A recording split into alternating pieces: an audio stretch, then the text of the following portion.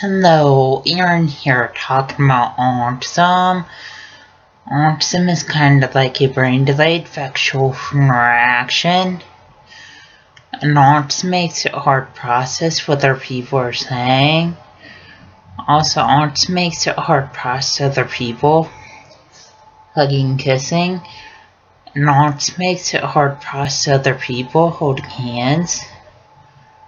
Also, autism makes where people are anxious around large crowds and loud sounds. And autism makes where people are anxious wearing backpacks.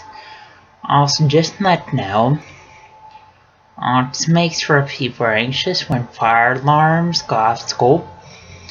And autism makes where people are anxious eating lunch in the school cafeteria. Also, just to let you know, the signs of autism are lack of social skills, lack of eye contact, lack of speech, and lack of communication. And when people act up in school, that's a sign of autism. Also, when people have low grades in school, that's a sign of autism. Also, when people stim in school, that's a sign of autism.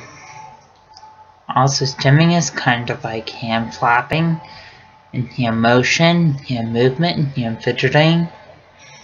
And people with autism stim in school classes, and stim walking out of school classes.